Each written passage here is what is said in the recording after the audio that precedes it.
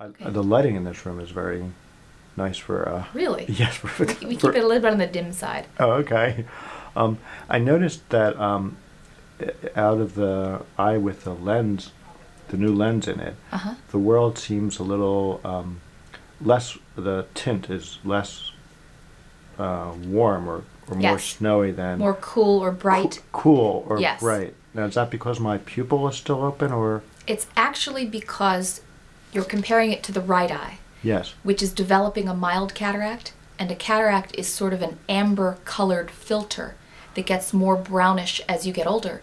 So your brain has been adjusting to that slightly yellowy color over the years and interpreting that as white. Now we suddenly take that amber filter away, and your brain says, man, this is very bright and blue. This is actually the correct color that you're seeing out of the left eye. And your brain will adjust. But this is a common, something that people notice after cataract surgery. Wow. So what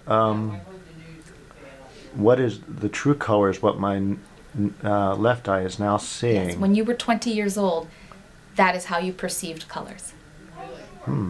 I know, it seems like a big adjustment. Well, will my brain be able to put together cool left eye, warm right eye to make the world not seem schizophrenic? Yes. Rarely we have artistic types who are bothered by that, and then we do the other eye surgery. But it's very rare in my experience to have a patient bothered by that after a couple of days. Wow. And another question was, I have this new card that tells me all about the implant. Yes. My model number SN60WF. Yep.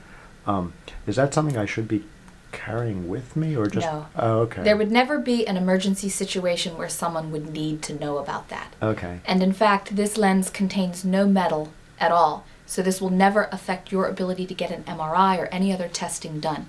The only person who would want to be informed about the lens that you have in that eye is another eye surgeon who might consider doing another eye surgery in the future. Okay. And they can, if you don't have your card, they can always just requisition our records or the surgical center's records, where we have all of that written down as well. Wow.